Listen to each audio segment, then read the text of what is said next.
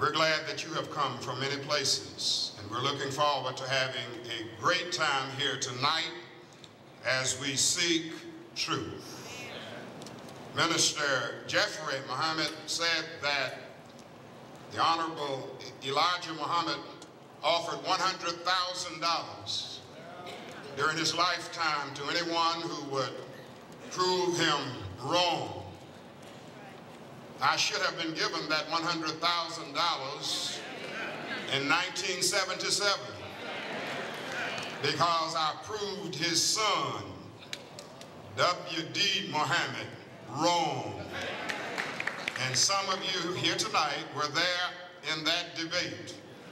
Tonight, I'm not here just to prove someone to be wrong, but I'm here to prove that Jesus is right. And that he does not need a Savior or another Jesus to help him be right. He's right all by himself. And whatever he says is authority. So as we get into this discussion tonight, a lot of things will come to the surface. And remember that we are not enemies. We are looking for truth.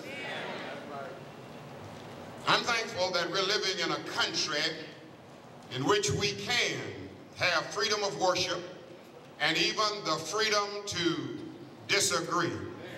There are many countries in the world where you cannot stand up as I'm standing up here tonight and speak out against Islam. There are many countries in the world that you don't have that type of freedom, not only Islam, but other world religions. Many times the states control those people so closely that differences of opinion regarding religion cannot be discussed. But thank God we're living in America tonight, and we have the freedom to preach the Word of God as it is found in the Bible. I'm thankful for this. I'm going to read now my statement, position statement. The Holy Bible teaches that God, in the person of Jesus Christ, manifested himself in the flesh on earth for the redemption of all men through a literal death, burial, and resurrection from the dead. In defining this position statement, the very first words are very important. The Holy Bible teaches. Saying that the Holy Bible teaches means that I do not have to depend on a certain translation of one verse in order to prove my position.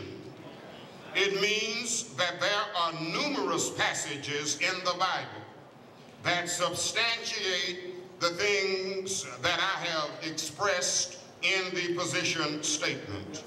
In 2 Peter chapter 1 and verse 20, Peter said, and this is giving us a clue as to how we should interpret the Bible.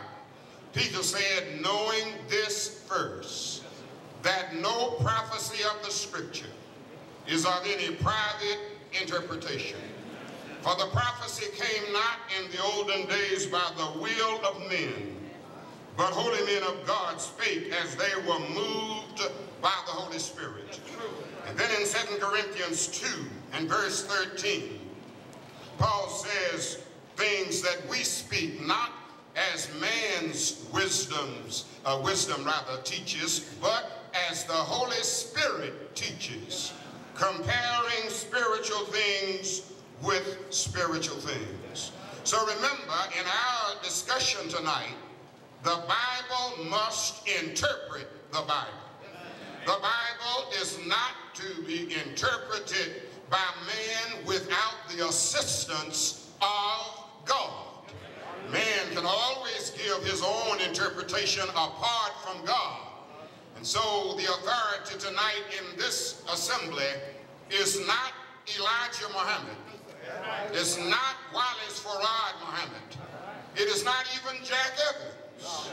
The authority in this meeting tonight is Jesus Christ our Lord. And we must listen to him, and that's the only way. I notice some of them pointing up to God. That's the only way you can hear God. Hebrews chapter 1 and verse 1.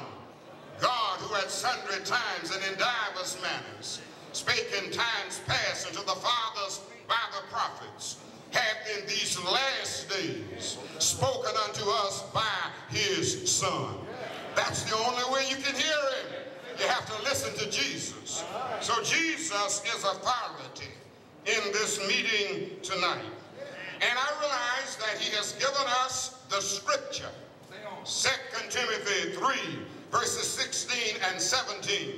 All scripture given by the inspiration of God is profitable for doctrine and reproof and correction and instruction in righteousness, that the man of God may be thoroughly furnished unto every good work. So we have the sufficiency of the Bible tonight.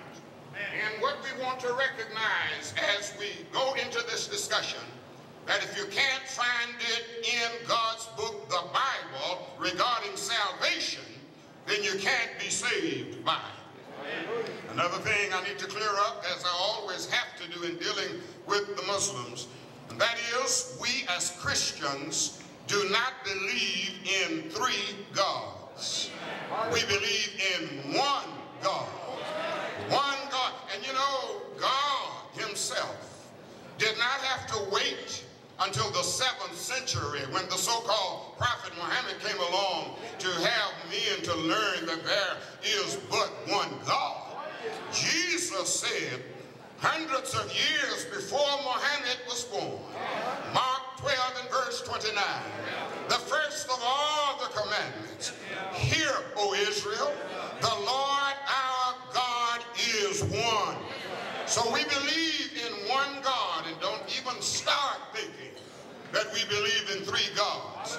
But we believe that this one God manifested himself in three ways: Father, Son, and Holy Spirit. Someone says he can't do that. Well, who are you to limit God? If God decides to express himself in three ways, God is God. Someone wants to know, how are they one? They are co-eternal. They are co-equal. They are co-substantial. Co-substantial means that they are of the same substance. They are spirit. In essence, they are spirit, like water, snow, and ice. Three forms of the same substance: Father, Son, and Holy Spirit. Someone says, when I preach up, when you start adding them up, you'll get 3, 1 plus 1 plus 1. I don't do it like that. It's 1 times 1 times 1. And that equals 1. 1 to the 3rd power. So we need to clear that up before Mr. Muhammad, and I don't know if he even thinks we believe that way, but I know other Muslims I have talked with have felt that we believed in three gods, and we do not believe in three gods. But we do believe that God, in the person of Jesus Christ, was manifested. That manifestation was in the flesh. And the Bible says why he had to be manifested in the flesh.